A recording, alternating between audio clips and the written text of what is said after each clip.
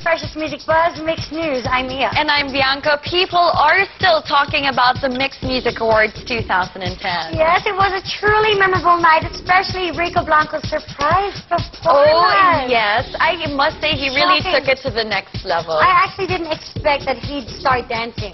That way, the way he did. The way he did. Ang galing. But you know...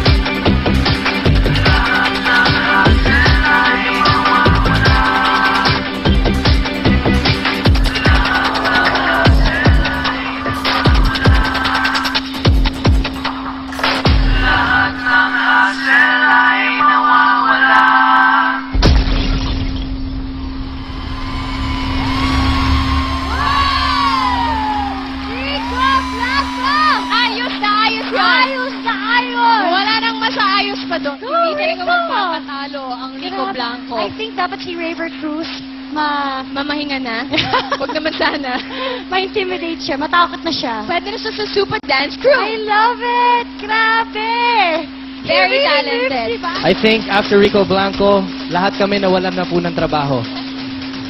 So for me, personally, the best performance of the night, Rico Blanco. Rico Blanco! Lalo na Unbelievable. yung dance move niya na parang... favorite performance namin kanina sa Mixed Music Awards yung kay Rico Blanco.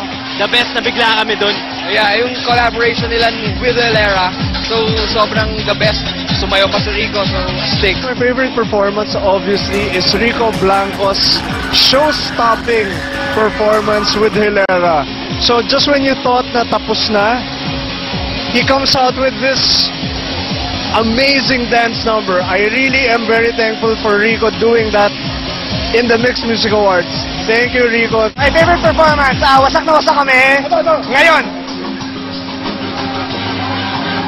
magaling si Gorix.